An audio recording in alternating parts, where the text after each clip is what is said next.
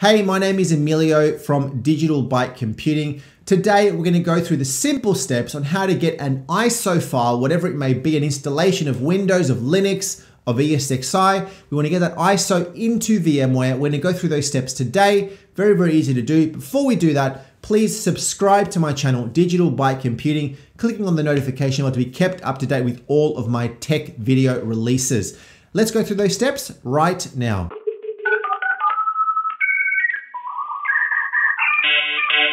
So I work in IT and I absolutely love it. And today, the simple steps on how to get an ISO file, or really any file, into your VMware environment. We're gonna do this from my Mac. We're gonna log into my Mac. If you're on Mac, Windows, or Linux, the process is exactly the same. We're gonna get into our web browser, and we've got an ISO on our computer, on a server, whatever it may be, connect to that ESXi host via a browser so that we can then upload it into VMware. So here we are connected to our computer. Now the first thing is we want to connect directly to an ESXi host, which is what I'm doing, or you can do this by connecting into vCenter through a browser via the IP address. So either of the two will work. I'm just gonna log in as root directly to my host, and I'm presented my standard login screen that is connected directly to my host. In this case, through vCenter, it'll be slightly different with all your hosts listed. Now, what we want to do is we want to access the storage area through this vSphere environment, through the actual the web portal.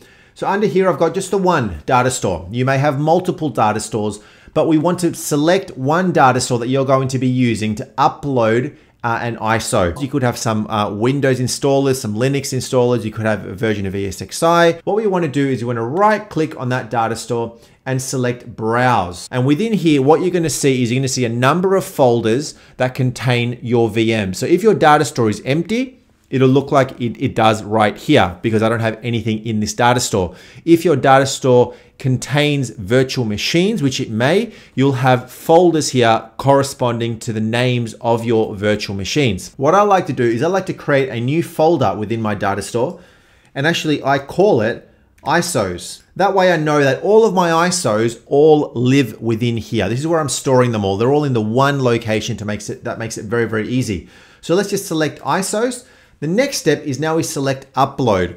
Now, the ISO that you're going to be uploading into here needs to be on the computer that you are using to connect into this ESXi host. So if you have an ISO on a server, for example, then from the server, try to get into the ESXi host and log in and then upload it that way. Otherwise, you copy that ISO onto your computer and connect to the ESXi host that way.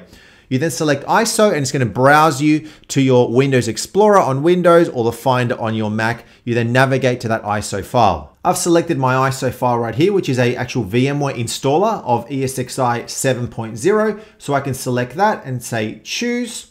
And now that process will begin where it's uploading that ISO. So that is now complete. Under Data Store 01, under the ISOs folder, there is now an ISO file for my VMware ESXi 7 installation.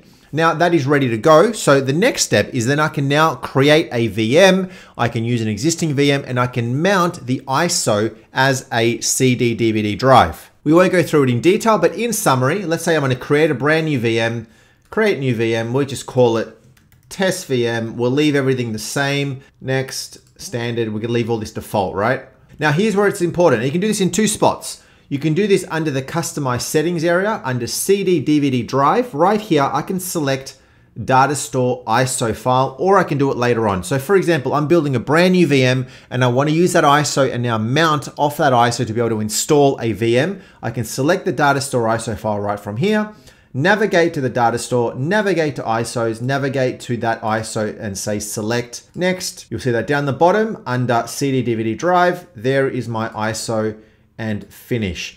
So here is now the shell of that VM that I just built. And now when I start it up, it'll automatically boot and mount that ISO that we've just uploaded. If it's an existing VM, you just right click on that VM, go into edit settings, and then you just navigate to the CD DVD and navigate to that ISO as before. So there you have it. Hopefully you were successful in getting that ISO into the data store and then be able to use that ISO to be able to do whatever you need to do in VMware, whether it be build a new VM or upload some other files and data into an existing VM. Please like, comment below. Please remember to subscribe to Digital Byte Computing, clicking on the notification bell to be up to date with all of my tech video releases.